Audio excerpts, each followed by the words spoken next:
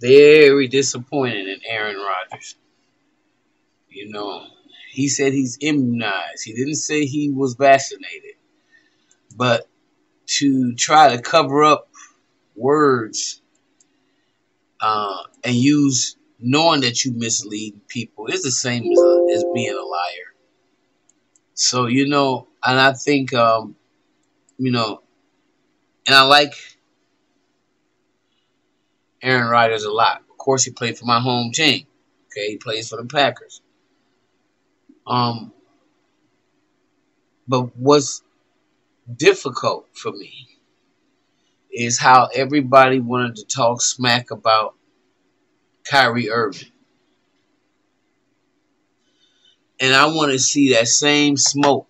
I want to hear that same disappointment. I want to see that same harassment, the same energy that you put forth in dogging out my man Kyrie. I want to see that same energy applied to Aaron Rodgers. I mean, it's only fair. It just be fitting that the head of the Green Bay Packers, the best player on the team, would have COVID. Be unmasked. Be around teammates.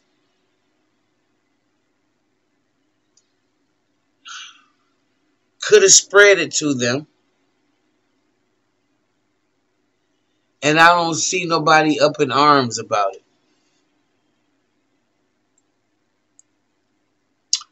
I really don't. I heard Jay Will bring it to Stephen A. Smith, and he gonna say it's still early. Dude, you didn't care about how early it was for you to attack Kyrie Irving, so please don't use that as an excuse right now, because that would be just totally weak. That would be so weak. You know, I mean, come on.